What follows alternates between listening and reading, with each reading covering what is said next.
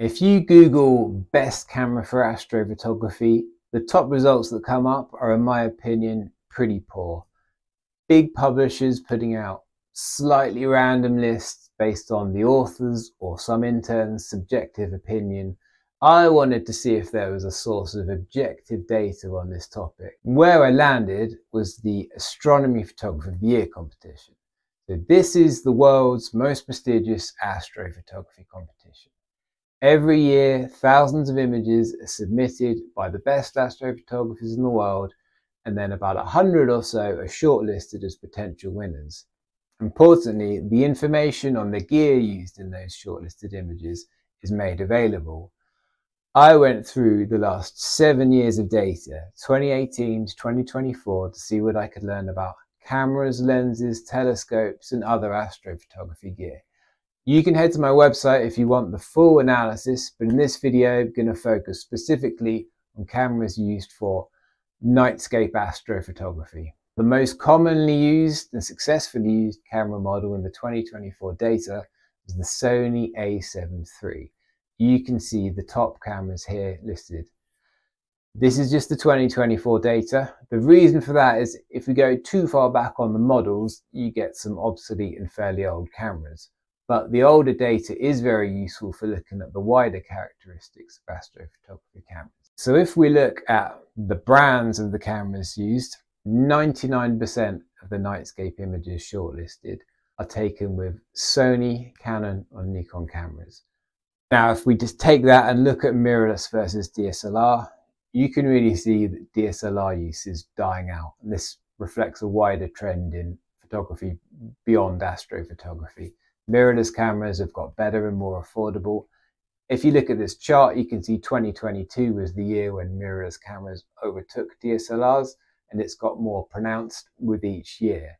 2022 also coincides with when Sony took over as being the leading manufacturer, which makes sense because they were ahead for mirrorless cameras. Now, one key learning is that virtually all of the Nightscape images shortlisted are taken with cameras with full frame sensors as opposed to crop sensor cameras.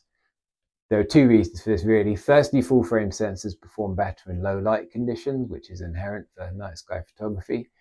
They also allow a wider expanse of the night sky to be photographed. So crop sensor cameras literally crop that smaller. The problem with this is full frame sensor cameras cost more, but we'll look more into that later. So is the Sony a7 III the best camera for nightscape photography? Not necessarily. In truth, there is no best camera for astrophotography. It's part of your setup along with other bits of gear, and there are many other factors that will determine whether you take quality nightscape images to do with planning, settings, timing, location, etc. We should also recognize the data has a couple of limitations. So there's an inherent time lag essentially. So even the most recent images won't be using the most recent cameras because the 2024 images would have been taken in 2023, and the 2023 images were probably taken with cameras that they were bought in 2022 or earlier. So it's not necessarily going to have the latest models in there. Secondly, there's an inherent low cost bias essentially, since a $1,000 camera is going to be more frequently used than a $5,000 camera because it's more accessible. But this, I think, is a useful bias in a sense because it allows us to see the best value models that can deliver. There is a lot of evidence that the Sony a7 III is a great camera for astrophotography. This year we've put a lot of good new case studies on our website from some amazing astrophotographers, and a solid chunk of them have been using the Sony a7 III. Now, one final thing to note in terms of characteristics, which actually doesn't come through from this data, is that a lot of advanced astrophotographers use what are called Astro-modified cameras. These are regular DSLR or mirrorless cameras that are put through a process whereby part of the infrared filter inside is removed, and that allows the colours from certain astronomical objects to be better captured. This is a process that you can send your camera off to be done by a professional service, or you can buy it pre-done by this. But this is an advanced step which beginners probably don't really need to be thinking about. It's something that you might want to get onto later if you feel you've pushed the limits of your gear and capacities further. The reason I say we don't know the data here is because whether cameras are astro-modified or not is not included in the astronomy photography data. But we did also look at the cameras used in the 2024 Milky Way Photographer of the Year competition, which is run by a website called Capture the Atlas. When we looked at it, of the images shortlisted, 3/4 used astro-modified cameras, and also to give some more support to what we've already found, the top camera being used was, guess what, the Sony a7 III. So bringing this all together, you can narrow down the characteristics of the best cameras for nightscape photography as Sony, Canon, Nikon, full frame sensor, probably mirrorless, possibly when you get to an advanced level, astro-modified. So top models, Sony a7 III, as we've shown, really up there. There's a newer version, the latest iteration is the Sony a7 IV, if you want to consider that. The Sony a7R5 is also right up there. That's a more premium, high resolution model.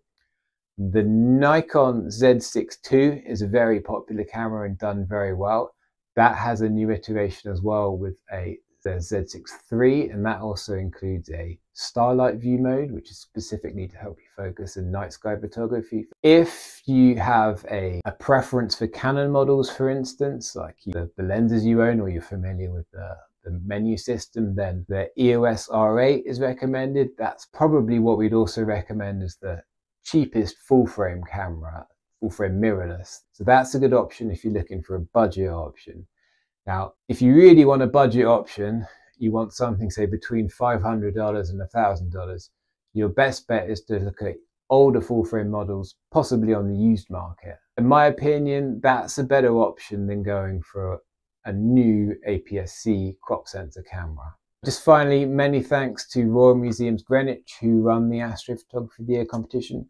If you're in the UK or coming there at some point soon, you can go and see the exhibition for free. It's great. I've been there. If not, you can buy the book, which includes all the photos and all the information about the photos. It's a great way to learn about astrophotography, since you get all the gear and all the settings used, so you can understand better how all the different types of astrophotography. There's also a 2025 calendar, which you can buy. All links to all the products and all the content used in this video below. If you have any questions or comments, please let me know below, and please also like and subscribe.